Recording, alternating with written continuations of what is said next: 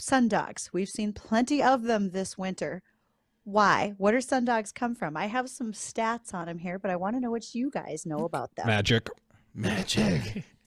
So, and I think we saw more last year than we did this year. A lot of it has to do with, you get it the further north you go typically because you're getting more intense cold. You're getting ice crystals suspended in the air.